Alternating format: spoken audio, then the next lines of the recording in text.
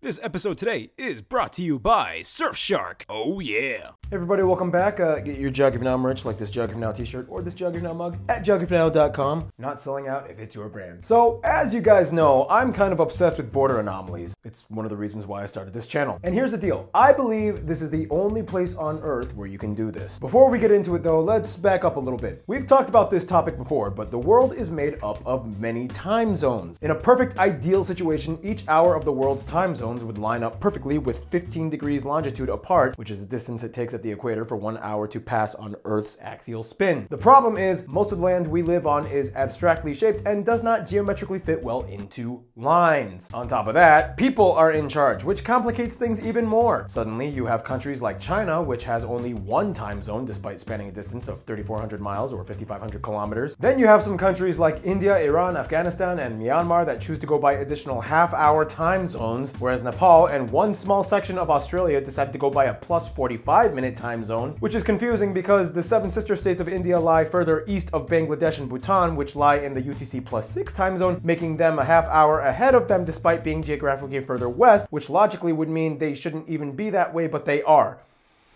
And sometimes these time zones have really weird quirks, or you run into a region where multiple time zones collide. For example, crossing over from Afghanistan, which lies in the UTC plus 4.5 time zone, to China, which is UTC plus 8, gives you the single largest land time zone jump at 3.5 hours. The largest time zone jump, though, would actually be in the international date line in the Pacific, where you would go either an entire day in the past or in the future. And specifically, the Line Islands of Kiribati have the largest jump. Now, although the Line Islands of Kiribati lie geographically further east than parts of Hawaii and French Polynesia, which both lie in the UTC minus 10 time zone, the Line Islands lie in the UTC plus 14 time zone, which was actually an invented time zone as the country straddled the international date line. So they had to kind of like make sure that the entire country followed one day so that they wouldn't complicate things on the calendar. We already explained this in the episode. In any case, in some parts of the world, 3 or more separate time zones collide closely, and if you are fast enough, you might actually be able to cross them in less than a day. And I don't mean like hopping across one time zone boundary multiple times, that's cheating. For example, in Greenland, for some weird reason, the eastern side of the island follows the UTC 0 time zone despite being west of the minus 1 time zone. Yet it borders the rest of Greenland at minus 2 UTC, except for this small area surrounding Itikotormit. That means if you could sail a boat from these mostly uninhabited fjords to Itikotormit to the rest of Greenland, you could potentially cross 3 time zones in one day. Just to skip away in Canada, Newfoundland goes by the UTC minus 3.5 time zone. However, just below them, the French overseas territory of Saint Pierre and Miquelon goes by UTC minus 3. And here's the thing, the moment you leave that island just south into the Atlantic, you immediately hit UTC minus 4, again crossing 3 time zones. If you're feeling really intrepid, you might be able to cross from India to Nepal, back into India and into Bangladesh,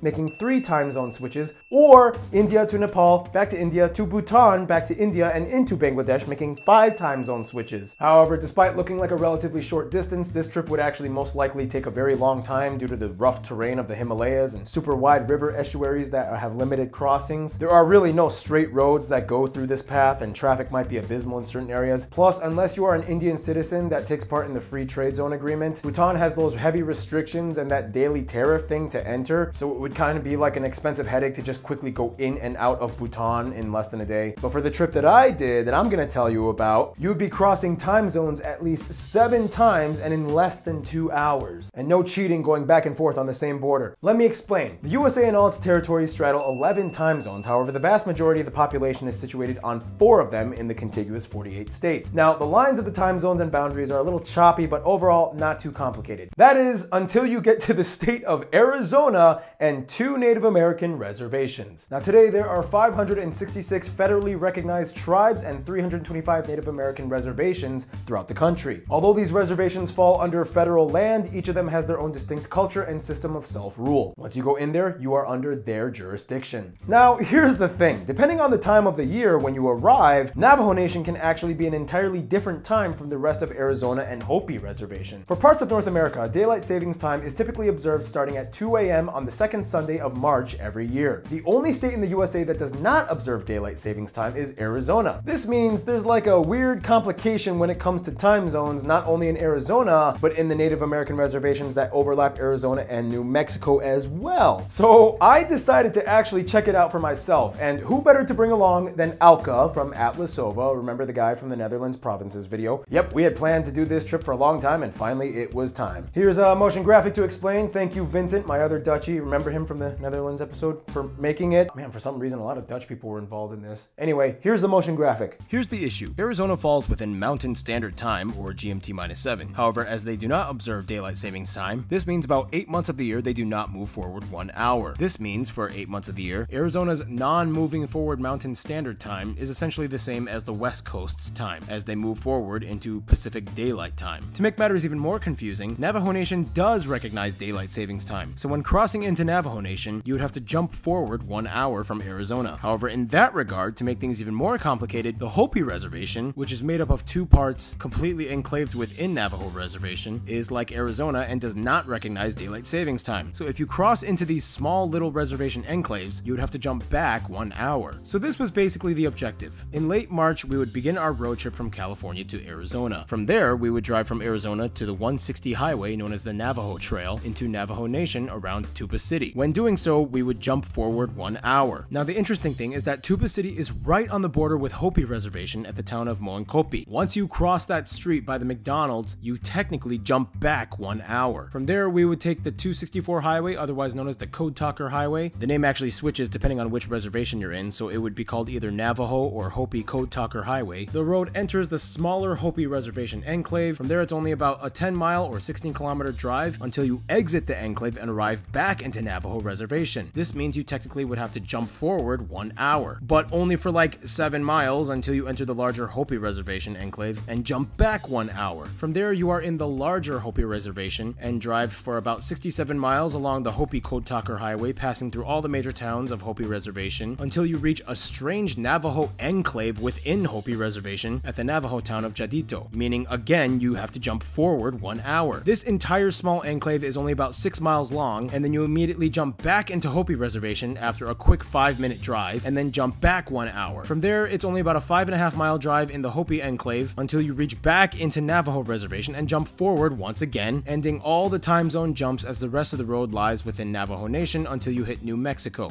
So yeah, that was the plan, and so with that, Alka came over, I picked him up, and we headed out.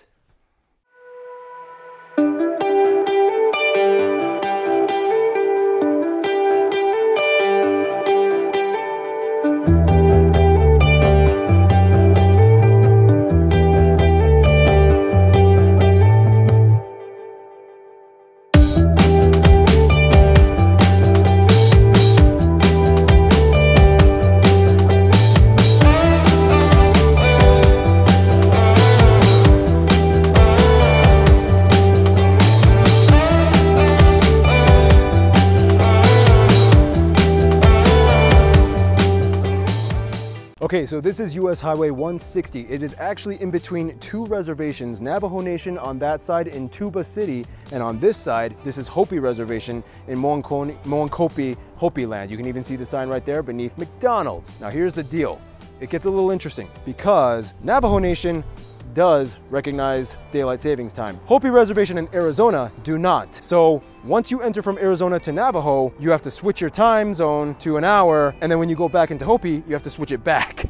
And you have to do this multiple times as you cross each border between each reservation as you drive through this area. So our journey had already started the moment we changed time zones when we crossed from Arizona to Navajo Nation. Now we were entering the small Moenkopi enclave of Hopi Reservation within Navajo Nation. The road traversing the entire enclave is only about 10 miles or 16 kilometers long, which meant that for about 8 minutes we had to switch our clocks back 1 hour. Before we go on with the video, I just want to highly emphasize that upon entering native reservations, you have to be very respectful to the communities and inquire about filming. Navajo Nation tends to be a little bit more lenient, but Hopi Reservation tends to be more strict. We asked some locals in Hopi Reservation what the protocol was, and they directed us to speak to an elder who gave us permission to film, although he himself did not want to be on camera. In the end, when entering, you fall under their jurisdiction. And you can even see right here, they have a sign that says you are entering Hopi Reservation. You are entering the exclusive Hopi Reservation area. Your entrance constitutes consent to the jurisdiction of the Hopi tribe and its courts by order by the Hopi Tribal Council. You have to respect these people, If you're gonna come in, you are entering an area that is autonomous in its own way, and they do govern themselves. This applies to all of the native reservations within the USA. Time zone switch number 2. We went from Arizona to Navajo, now Navajo to Hopi. So it was 6 o'clock, but here in Hopi Reservation, it's 5 o'clock. We just switched for the second time. The Moenkopi Enclave goes through some beautiful isolated shrubland on one side and numerous small canyons that host seasonal riverbeds and washes on the other. No less than 10 minutes later, though, you find yourself back into another time jump. Okay, now we are leaving Hopi Reservation and entering Navajo Nation once again. So now we are back in Navajo Nation. From there, you have to drive through a very narrow 7-mile wide corridor of Navajo Nation until you get back into the larger Hopi Reservation and change your clock back 1 more hour. We're crossing right now. Yep. And there is the mileage thing that shows you the Hopi towns that are coming up. We are now back in Hopi Reservation. Since we arrived in the evening, the day was getting late, so we decided we would book a hotel and spend the night in Hopi Reservation, at the town of Second Mesa. The distance from Second Mesa all the way from our initial point in Moenkopi was only about 50 miles or 80 kilometers. So overall, it only took about 40 minutes to drive there. I guess we're getting a hotel in Hopi Reservation. I did not expect this. But we're here. In the middle of nowhere.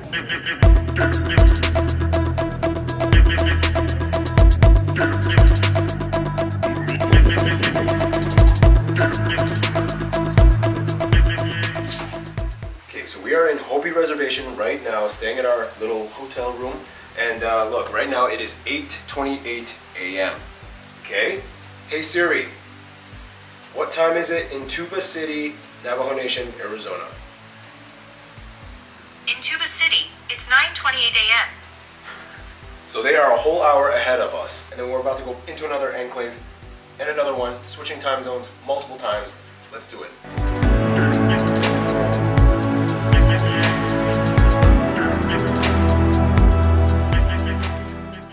So we are right here at the border of Navajo Jedito Enclave, and there's no sign.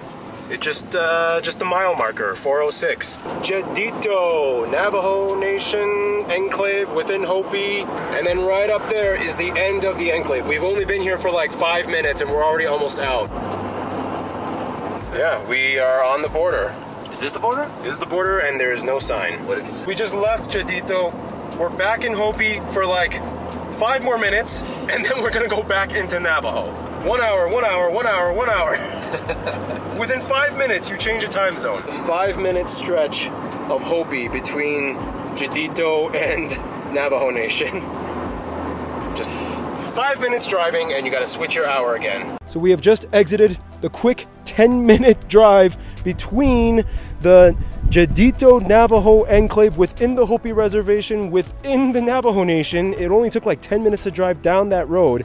We're back into Navajo country, or county, but we're back in Navajo Nation. And now we have to switch our clocks again, another hour. Out here, time doesn't exist. It's just a concept. That's how you go across all these time zones in less than 1 day.